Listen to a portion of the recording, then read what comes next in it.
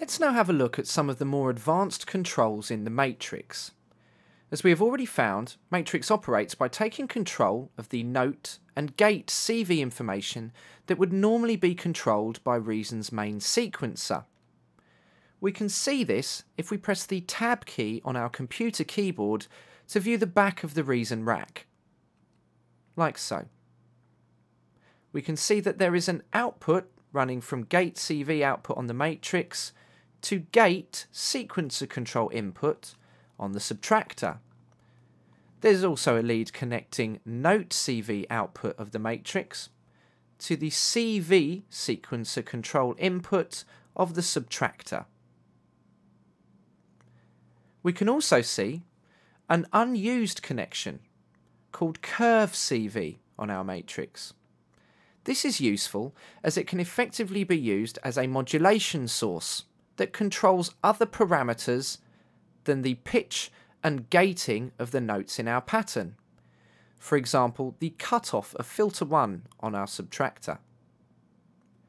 Let's now make a connection from the curve CV output of the matrix to do this. Simply move your mouse to the curve CV output on the matrix and right-click, or control-click if you are using a Mac. You will now see a list of all of the devices we are currently using. We now select the desired input from the list. I will go to Subtractor 2 and select Filter 1, Cutoff Modulation Input. You will now see that a connection has been created between the curve CV output of the matrix to the Filter 1 frequency cutoff modulation input of the subtractor. It is possible to set the curve to be uni or bipolar. In unipolar, our curve will move from 0 to maximum. However, in bipolar, 0 will be in the middle, which will allow us to input positive or negative values. This will be important if we are trying to modulate a parameter with both positive or negative values, such as the pitch of an oscillator. If we flip round to the front of our rack again, using the Tab key, we can now access the curve screen by selecting Curve here. You will now see that all the note information for our pattern has disappeared.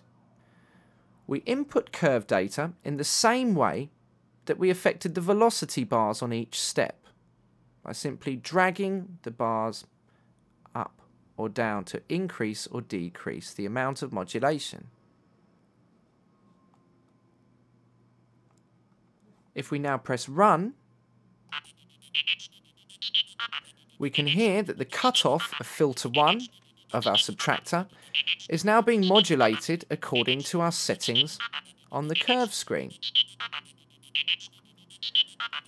If we tab round and switch this to bipolar mode, you will now see that we are able to modulate the frequency cutoff to move above and below to positions set in our subtractor. It is possible to use the curve input along with note and gate data on a pattern, as we have just done.